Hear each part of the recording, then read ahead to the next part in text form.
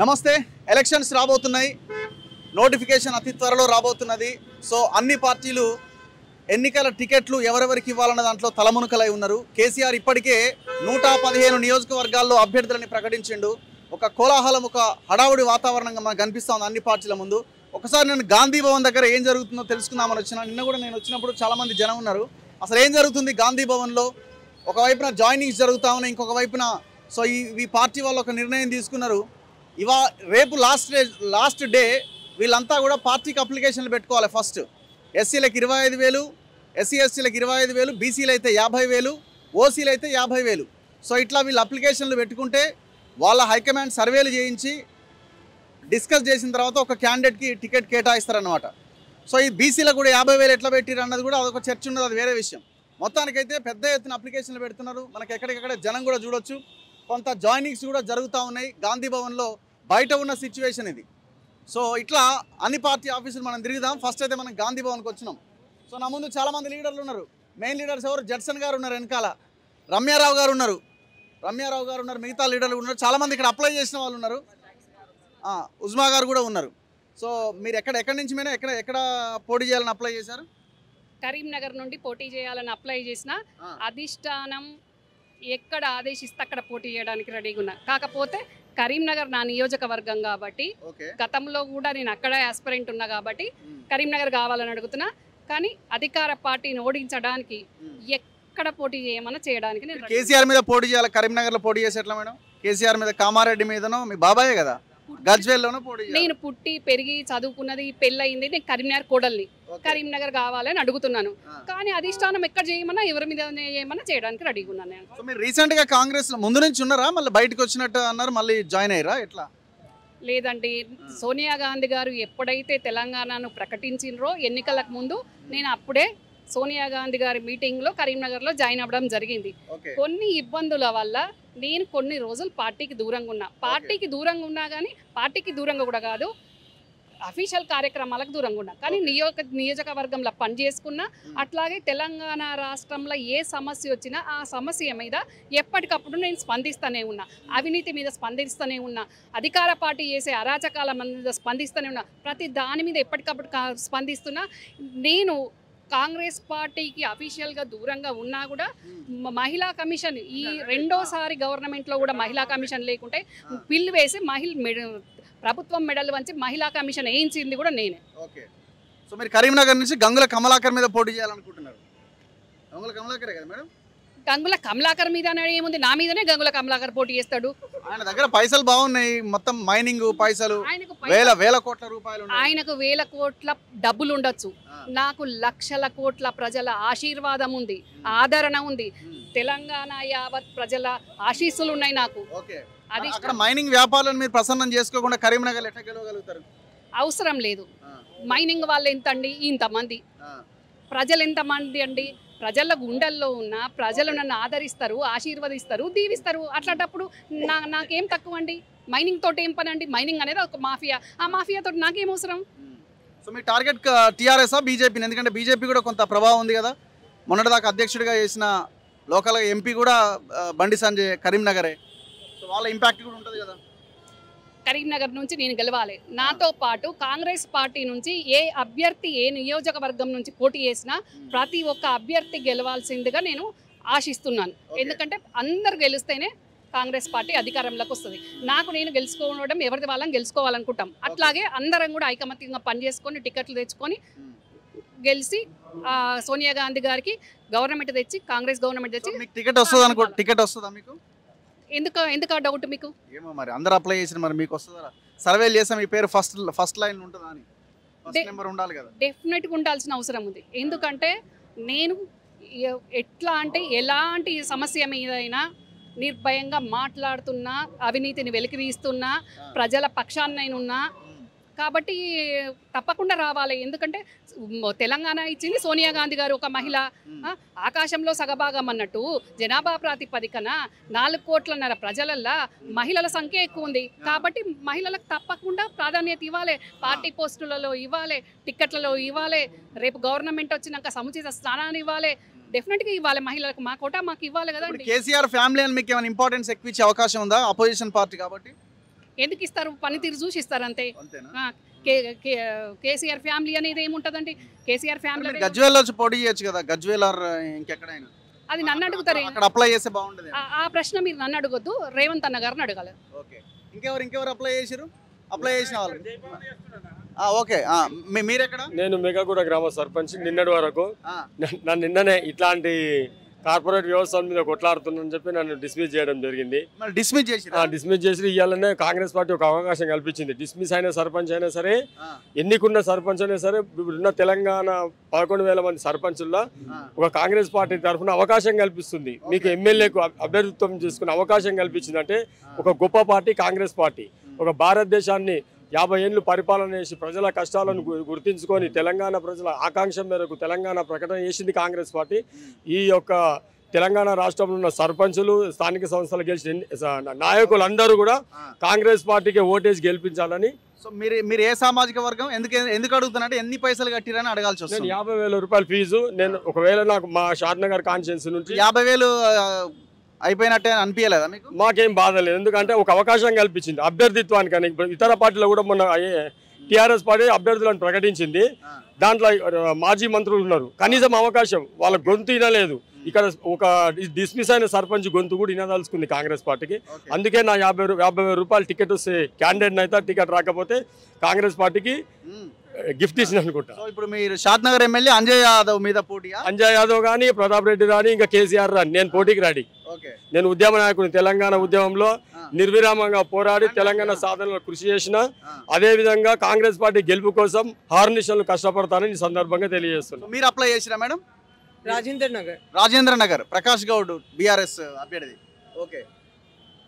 See, this time I have all the reports about him. He has only worked in Shamshabad. Okay.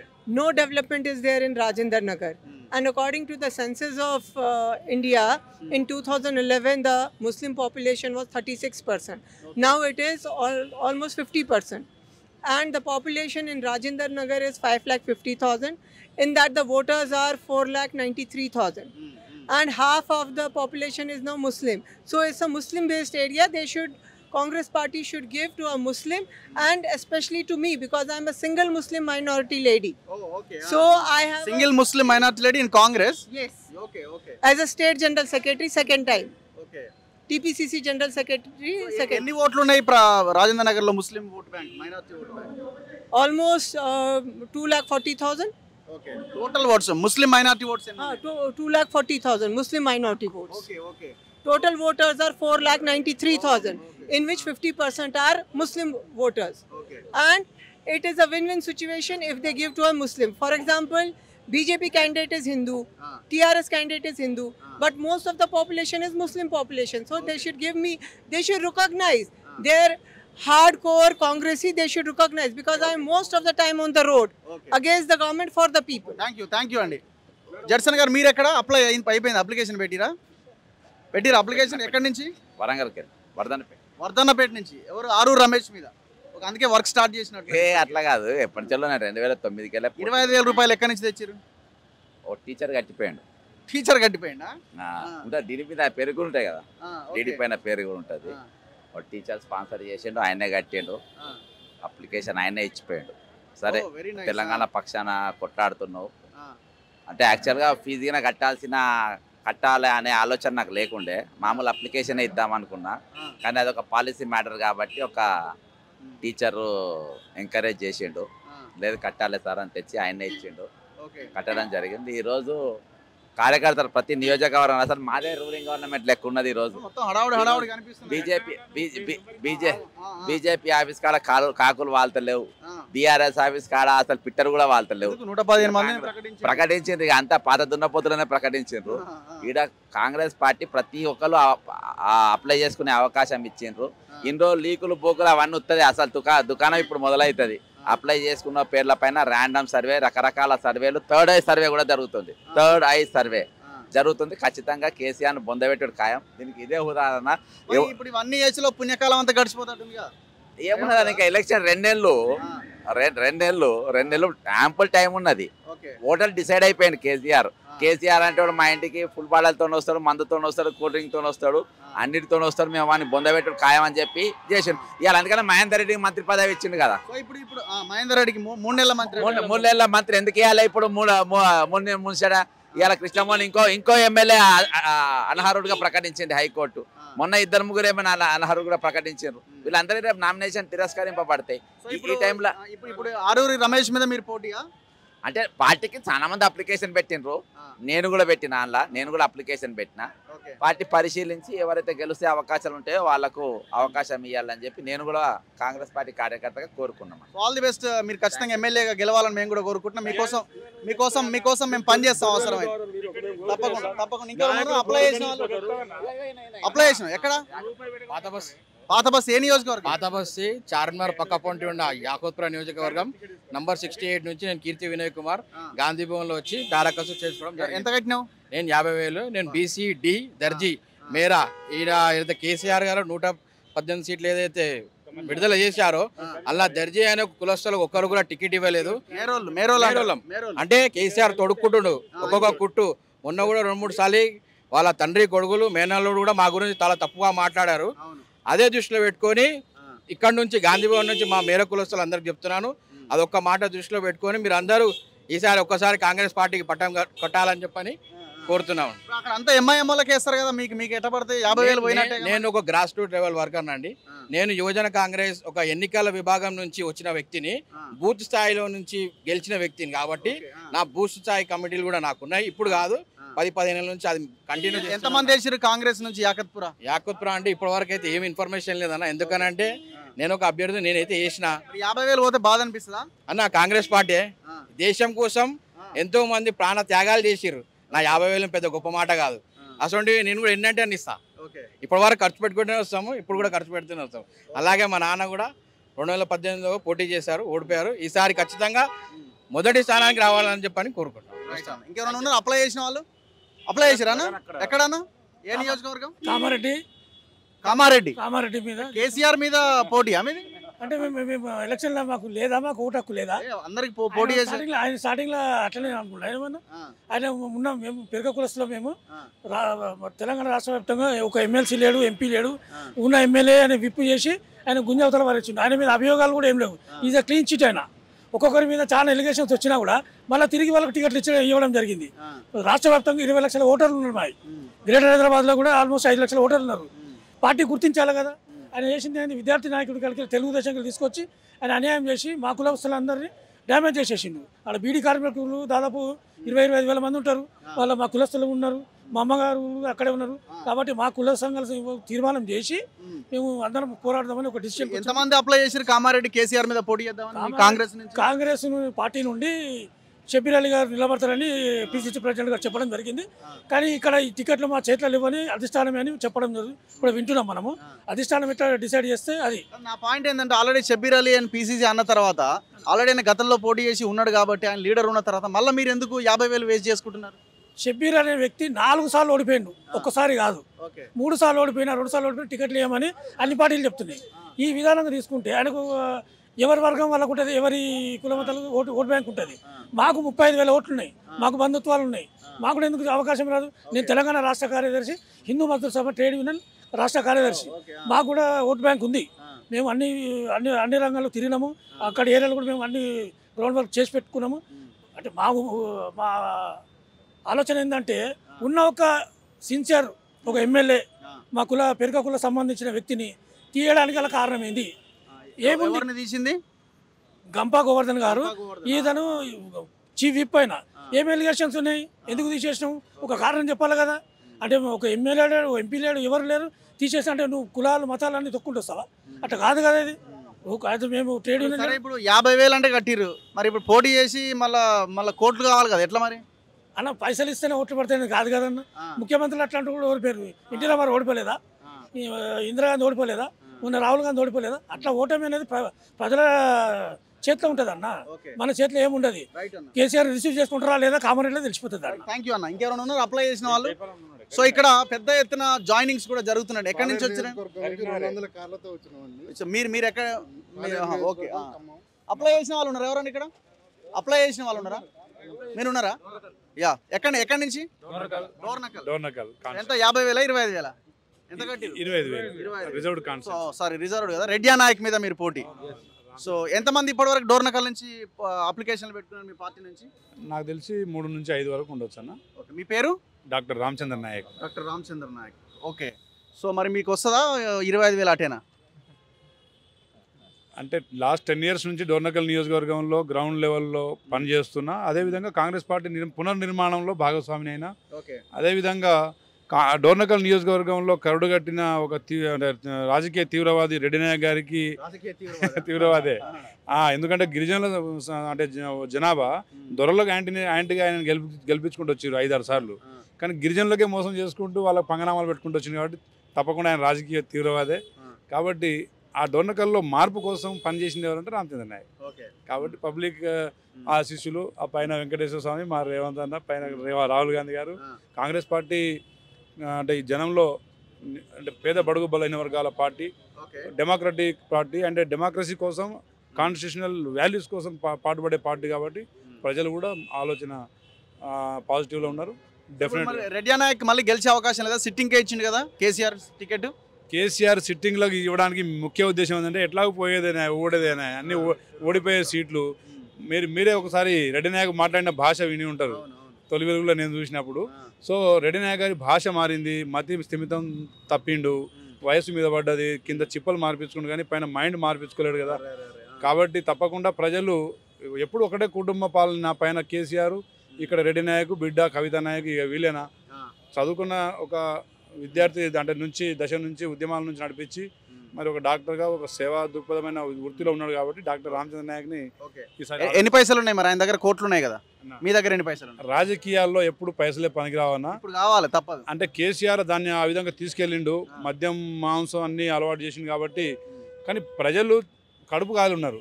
కడుపు కాలిన జనం డబ్బులను ఎప్పుడు పరిగణన తీసుకోవద్దు. రేవంత్ రెడ్డి గారు కొడంగల్లో 100 కోట్లు ఖర్చు పెట్టి ఆడ ప్రజలు అంటే కేసీఆర్ ఓడించినా కానీ మల్కాజిగిరిలో ఖర్చు లేకుండా గెలిపించారు. కాబట్టి ఒక్కొక్కసారి పరిస్థితులు నాయకత్వాన్ని అంటే ఆదరించినప్పుడు తప్పకుండా రెడ్డి నాయక్ గారి అక్రమ సంపాదన ప్రజలకు కూడా తెలుసు కదా. సర్వేలు చేస్తే మీ పేరు వస్తుందా మీ నియోజకవర్గంలో? తప్పకుండా అన్న, మీ నోటీసులో ఉంటుంది. Thank you. చూద్దాం. Thank you very much. Thank you. Hello అండి, నమస్తే. సో ఎక్కడి నుంచి సార్?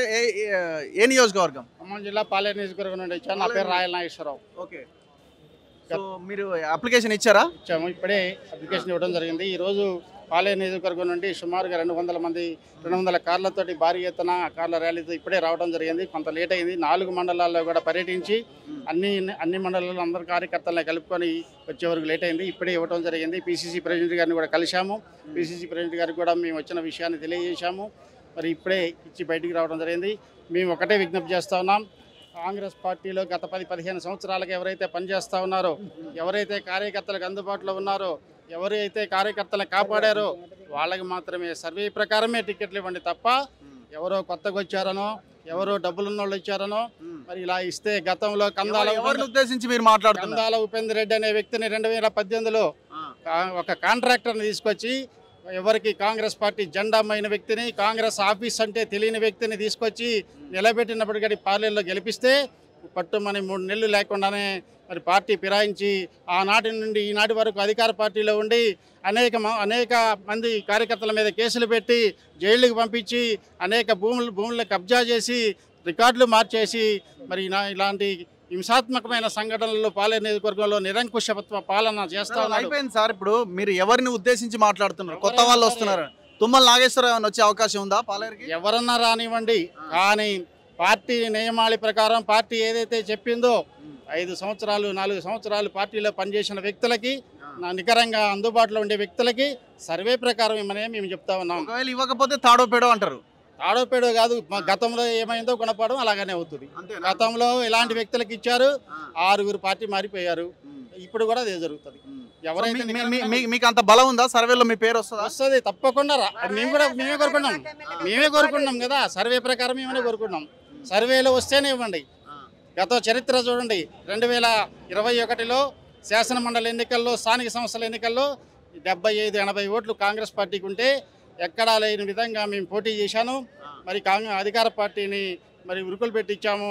గుండెలు అదిరే వరకు వాళ్ళు గోవాకి తీసుకోవాల్సిన పరిస్థితిని తీసుకొచ్చాము. మరి 242 రోడ్లు తెచ్చుకున్నాము. కాంగ్రెస్ పార్టీ ప్రతిష్ట నిలబెట్టాము, నైతిక విజయం సాధించాము. ఆనాడు నుంచి ఈనాటి వరకు కూడా కాంగ్రెస్ టికెట్ వస్తుందన్న హామీ ఏమన్నా ఇచ్చిరా మరి మీకు? నాకు హామీ అయితే ఎవరు ఇవ్వలేదు, కానీ ఖచ్చితంగా వస్తుందని నేను ఆత్మవిశ్వాసంతో ఉన్నాం. ఎందుకంటే ఎవరు మీకు మీ గాడ్ ఫాదర్ మీ నాయకుడు నాయకులు ఎవరు కూడా నా అభ్యర్థిత్వానికి కాదన్నారు. అదే విధంగా పిసిసిలో ఉన్న నాయకులు ఎవరు కూడా నా అభ్యర్థిత్వాన్ని వ్యతిరేకించలేదు. ఆయనకు సంబంధించిన క్యాండిడేట్స్ ఆయన ముందే అనౌన్స్ చేసుకున్నారేమో, మీరు అందులో ఉన్నారా? మా నియోజకవర్గం నుంచి కూడా ఒకళ్ళిద్దరు పొంగులేటి గారి మనుషులు ఆయనతో పాటు జాయిన్ అయిన వాళ్ళు నిన్న అప్లికేషన్ పెట్టినట్టుగా నేను చూశాను పేపర్లో. పెట్టవచ్చు, ఎవరికైనా పెట్టవచ్చు, మీరు సర్వే ప్రకారం మాత్రం ఇవన్నీ చెప్తా ఉన్నాం. థ్యాంక్ యూ అన్న, thank you very much. So ఇది గాంధీ భవన్ దగ్గర హడావుడి వాతావరణం కనిపిస్తుంది. సో గాంధీ భవన్ దగ్గర ఒక హడావుడి కోలాహలం అయితే మనకి ఈ వాతావరణం కనిపిస్తూ ఉన్నది. హాయ్ హాయ్ సో మీరు అప్లై చేసిరా? ఎంత? 25,000 కట్టిరా? చూపించండి. 25,000. నమస్తే నమస్తే. 25,000. ఏ నియోజకవర్గం అన్న? చెన్నూరు. సో ఇది స్లిప్ ఇట్లుంటుంది అన్నట్టు. తెలంగాణ ప్రదేశ్ కాంగ్రెస్ కమిటీ దుర్గం భాస్కర్ 25,000 ఓన్లీ. ఇదేంటి డిడి రూపంలో ఇవ్వాలి. Application fee for participation in TS assembly elections Chennur. So reserved కాబట్టి ఇది 25,000 రూపీస్. చెన్నూరు నుంచి మీరు అవకాశం ఏమైనా కనిపిస్తుందా? 25,000 అటే అనుకుంటున్నారా? తప్పకుండా అన్న, విశ్వాసం అయితే ఉంది. ఇక్కడ కాంగ్రెస్ పార్టీ నమ్ముకొని గత 10 ఏళ్లుగా కాంగ్రెస్ పార్టీ తెలంగాణ రాష్ట్రాన్ని ఇచ్చింది అనే, అంటే ఎంత ఉద్యమకారులమైన ఉద్యమంలో అగ్రభాగా నిలబడి విద్యార్థి నాయకులం ఇవాళ తెలంగాణ రావడంలో కాంగ్రెస్ పార్టీ అంతిమంగా పార్లమెంట్ అంటే రాజ్యాంగబద్ధ ప్రక్రియ ద్వారా ఇలా కాంగ్రెస్ పార్టీ తెలంగాణ రాష్ట్రాన్ని ఏర్పాటు చేసిందని బలమైన విశ్వాసంతో ఇలా కాంగ్రెస్ పార్టీ నమ్ముకుని 2014 నుంచి ఇప్పటి వరకు కూడా పార్టీ ప్రతి కార్యక్రమంలో రాహుల్ గాంధీ గారి భారత్ జోడో యాత్ర కావచ్చు, రేవంత్ రెడ్డి గారి యాత్ర ఫర్ చేంజ్ కావచ్చు, సిఎల్పి నాయకుడు బట్టి విక్రమార్క గారి ఏదైతే పీపుల్స్ మార్చ్ పాదయాత్ర కావచ్చు, ఇట్లాంటి ఈ పాదయాత్రలతో సహా ఏ ప్రభుత్వ వ్యతిరేక కార్యక్రమాలైనా కూడా ప్రతి కార్యక్రమంలో ఒక కాంగ్రెస్ పార్టీ నాయకునిగా, కాంగ్రెస్ పార్టీ కార్యకర్తగా పూర్తి స్థాయిలో రాష్ట్రంలో ఎక్కడ ఏ బాధ్యత పెట్టినా కూడా ఇలా కాంగ్రెస్ పార్టీ పనిచేస్తాను.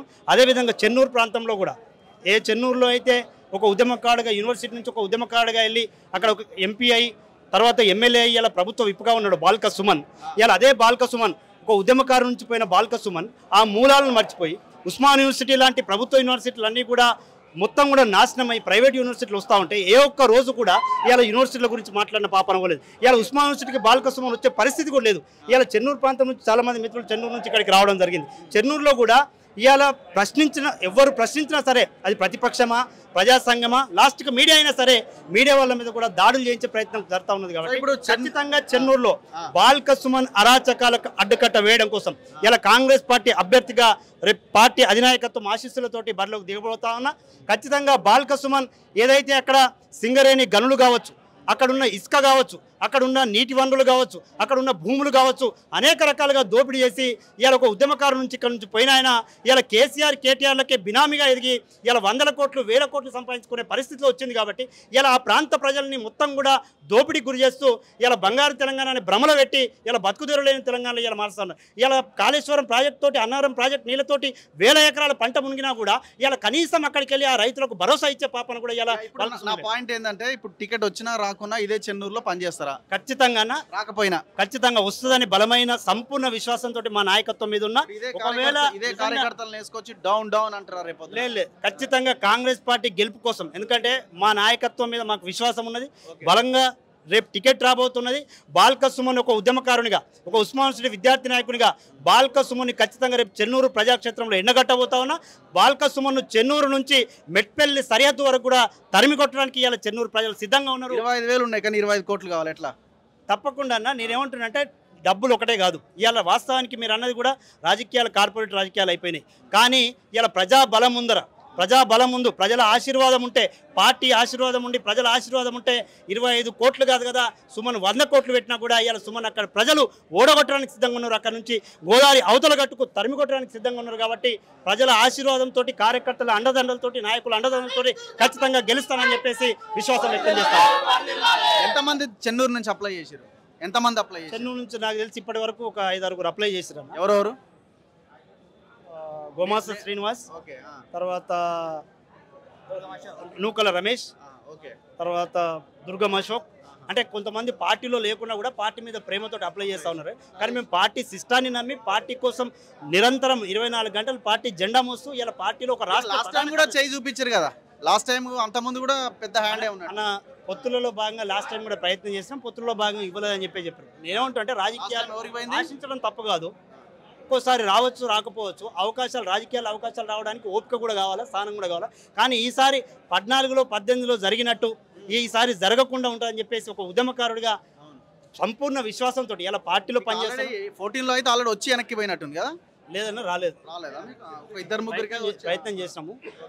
కానీ ఈసారి కాంగ్రెస్ పార్టీ పూర్తి స్థాయిలో తెలంగాణ ఉద్యమకారుల పట్ల ఒక కన్సర్న్ తోటి ఉన్నదనే విశ్వాసం పూర్తి స్థాయిలో నేను ఒక్కనే కాదు, మా విద్యార్థి నాయకులు చాలామంది విద్యార్థి నాయకులు యూనివర్సిటీ నుంచి మానవతరాయ్ కావచ్చు, బాలలక్ష్మి కావచ్చు, మిగతా విద్యార్థి నాయకులు కూడా అప్లై చేస్తున్నారు.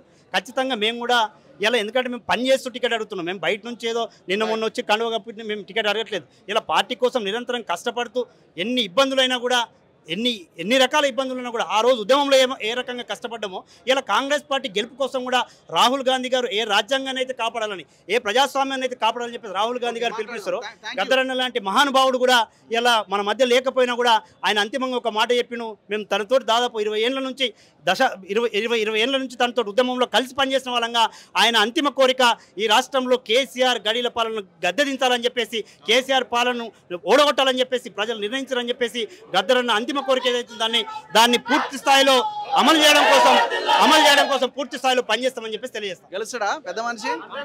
గెలుస్తాడా లేదా? ఫస్ట్ టికెట్ రావాలి. All the best, all the best, all the best. తప్పకుండా. Thank you. అరే మీరేనా క్లోజ్ చేసేసిరా? సో మీరు ఏంటి సార్ ఇక్కడ మొత్తం అప్లికేషన్లు తీసుకుంటారా? ఇంతవరకు ఎన్ని అప్లికేషన్స్ వచ్చినాయి? ఇప్పుడు వరకు 700 చిల్లర వచ్చినాయి, 800 వరకు మొత్తం. పైసలు కూడా గట్టిగానే వచ్చినట్టు. పైసలు అంటే పార్టీ కదా అని ఒక జనాలు కూడా ఏంటంటే పార్టీ మీద ఉత్సవంగా అందరూ అప్లై చేస్తున్నారు. పార్టీ కొరకు పార్టీ ఊపులో ఉందని అందరికి పబ్లిక్లో కూడా బాగా టాక్. క్యాండిడేట్స్ కూడా చాలామంది అప్లై చేసుకుంటారు పార్టీ కొరకు. సో 700 అప్లికేషన్లు వచ్చినాయి. రేపు సాయంత్రానికి క్లోజా? 700 పైన వచ్చినాయి. 750. రేపు సాయంత్రం 5 గంటలకు సాయంత్రం వరకు అన్నాడు. చూడాలి ప్రెసిడెంట్ గారికి ఇంకేమైనా ప్రెషర్ ఎక్కువ ఉండి పొడిగించే అవకాశం ఉంటూ ఉండొచ్చు, లేదు చెప్పు. సో మంచిగా హ్యాపీనెస్ తో వచ్చి అప్లై చేస్తున్నారా? ఏమన్నా హ్యాపీనెస్ గా మొత్తం 25,000 బా 50,000 బా అసలు ఒక్కరు కూడా అట్లా బాధపడే పరిస్థితే లేదు. పార్టీకి ఉత్సవంగా అందరూ పార్టీ మీద అభిమానంతో వచ్చి అందరూ అప్లై చేస్తున్నారు పార్టీకి. సో ఇట్లా గాంధీ భవన్ దగ్గర పూర్తి హడావుడి వాతావరణం కనిపిస్తుంది. చాలామంది అప్లై చేసిన వాళ్ళు ఉన్నారు. మనం ఇప్పుడే విన్నాం కదా, 700లకు పైన అప్లికేషన్స్ వచ్చినాయట. ఇంకా పెరిగే అవకాశం ఉంది. రేపు ఈవినింగ్ 5 అంటున్నారు. సో అది పెంచే ఛాన్స్ కూడా ఉండొచ్చు అని అంటున్నారు. సో నా ముందు మరో ఆస్పిరెంట్ ఉన్నారు మంచిర్యాల నుంచి. నమస్తే అండి, ఎక్కడి నుంచి అండి మీరు? అది మంచిర్యాల నియోజకవర్గం, మంచిర్యాల జిల్లా. నా పేరు కేవీ ప్రతాప్ అండి. ఓకే, కాంగ్రెస్ పార్టీ సీనియర్ నాయకుడు. సో ఇప్పుడు అప్లై చేసిరా మీరు? నేను అప్లై చేశానండి మంచిర్యాల నియోజకవర్గం నుంచి. ఓకే, ఇప్పుడు ఎవరు? దివాకర్ రావా బీఆర్ఎస్ నుంచి? బీఆర్ఎస్ నుంచి దివాకర్ రావు గారిని పార్టీ ప్రకటించడం జరిగింది. ఆయనకు పోటీగా ఇప్పుడు కాంగ్రెస్ పార్టీ, బీజేపీ పార్టీ నుంచి పోటీ ఉన్నది. అందులో కాంగ్రెస్ పార్టీ నుండి నేను మంచిర్యాల నియోజకవర్గం నుంచి అప్లై చేయడం జరిగింది. గతంలో కూడా నేను ఉద్యమంలో తీవ్రంగా పార్టిసిపేట్ చేసిన తర్వాత 2004లో కూడా కేసీఆర్ గారు టికెట్ ఇవ్వకపోతే అప్పుడు నేను ఇండిపెండెంట్గా పోటీ చేసి 34,000 ఓట్లను సాధించడం జరిగింది. నియోజకవర్గం మీద పూర్తి స్థాయిలో అన్ని సంబంధాలు, ప్రజా ఉద్యమాలలో, కాళేశ్వరం ప్రాజెక్టు అంశం మీద, వివిధ అంశాల మీద కూడా నేను పూర్తి స్థాయిలో ప్రజల సమస్యల పట్ల స్పందిస్తాను. ఇంతమంది ఏమైనా కంటెస్ట్ చేసినారా? ఫస్ట్ టైమా? 2004లో నేను కంటెస్ట్ చేశాను. ఎన్ని ఓట్లు వచ్చినాయి అప్పుడు? నాకు 34,000 ఓట్స్ వచ్చాయి. అప్పుడు కాంగ్రెస్ నుంచేనా? నేను కాంగ్రెస్ ఇండిపెండెంట్గా చేశాను. ఇండిపెండెంట్ చేసి 34,000 వచ్చినాయి. అప్పుడు కాంగ్రెస్ను టీఆర్ఎస్ పొత్తు అయిన తర్వాత పొత్తులో దివాకర్ రావు గారికి టికెట్ ఇవ్వడం జరిగింది. మనం ప్రజలలో ఉన్నాం అనేది కార్యకర్తల ఒత్తిడి, ప్రజా స్పందన బట్టి నేను ఇండిపెండెంట్గా పోటీ చేయడం జరిగింది. కానీ 34,000 ఓట్లు వచ్చినాయి. తర్వాత ఎందుకు పోటీ చేయలే? మళ్ళీ ఇప్పుడు ఎందుకు పోటీ చేయాలనిపించింది? వాస్తవంగా ఇప్పుడు మంచిర్యాల నియోజకవర్గంలో పోటీ చేయడానికి కారణము, గతంలో ఎమ్మెల్యే ఉండి 4 సార్లు ఎమ్మెల్యే అయినటువంటి దివాకర్ రావు పట్ల, అదేవిధంగా మంచిర్యాల నియోజకవర్గంలో కాంగ్రెస్ పార్టీలో యాస్పిరెంట్గా ఉన్న ప్రేమ్ సాగర్ కానీ, అదేవిధంగా బీజేపీ నుంచి యాస్పిరెంట్గా ఉన్నటువంటి రఘునంతరావు కానీ, వీళ్ళు ముగ్గురు కూడా ఒకే సామాజిక వర్గం నుంచి ఉండడం ఒకటి. ప్రధానంగా మంచిర్యాలలో ఉన్న ప్రజలందరూ కూడా ఎన్ని సంవత్సరాలు ఈ విధంగా వీళ్ళ డామినేషన్తో ఉంటుంది. అక్కడ బీసీ, ఎస్సీ, ఎస్టీ, బలహీన వర్గాలు, ఓసీల వివిధ వర్గాలు ఉన్నారు. వీళ్ళందరూ ఉండగా ఎవరిని కాదని 0.5% కూడా లేనటువంటి వాళ్ళకే ఎప్పటికి ఇవ్వడం ఏందనేది దాని మీద ప్రజల లోపల ఒక నిరసన కనుక దాన్ని మీలాంటి విద్యావంతులు, సామాజికవేత్తలు ఇటువంటి వాటిల్లో మీరు రాకపోతే ప్రజలకు అన్యాయం జరుగుతుందనే భావన రావడం వల్ల నేను చేయడానికి కోసం ఉన్నా. Thank you. సో ఇట్లా గాంధీ భవన్లో అప్లై చేయడానికి, సో నేను కూడా ఎమ్మెల్యేగా పోటీ చేస్తాను, ఆయా నియోజకవర్గాల నుంచి అప్లై చేయడానికి పెద్ద ఎత్తున ఆ పార్టీకి సంబంధించిన నాయకులు వచ్చి అప్లై చేస్తూ ఉన్నారు. రేపు ఈవినింగ్ సాయంత్రం లాస్ట్. ఈ వీడియో ఎందుకు చేసిన అంటే చూద్దాం ఎట్లా ఉంది. బీఆర్ఎస్ కేవలం నేను 115 ప్రకటించినా ఇక మొత్తం నేనే గెలిచిన అనేంత రీతిలో కేసీఆర్ హడావుడి చేస్తుంది కదా. మరి ఇవన్నీ ఆఫీసులన్నీ కూడా మొత్తం కకావికలం అయిపోయినాయా, లేకపోతే ఈగలు దోమలు జోపుతురా అని వచ్చిన నేను ఇక్కడికి. సో వాతావరణం చూస్తే ఒక పండుగ వాతావరణం ఇక్కడ కనిపిస్తూ ఉన్నది. అంటే కేసీఆర్ని ఎవరు దేక్తలేరన్నది వెరీ క్లియర్గా మనకి స్పష్టంగా అర్థమవుతున్నది. ప్రజలు కూడా అదే ఆలోచించాలి. కేసీఆర్ కాకుండా ఎవరైనా సరే అన్న యాంగిల్లోనే మన ఆలోచన ఉండాలి రాబోయే రోజుల్లో. కెమెరామెన్ మోయినుద్దీన్తో రఘు, మన తొలి వెలుగు.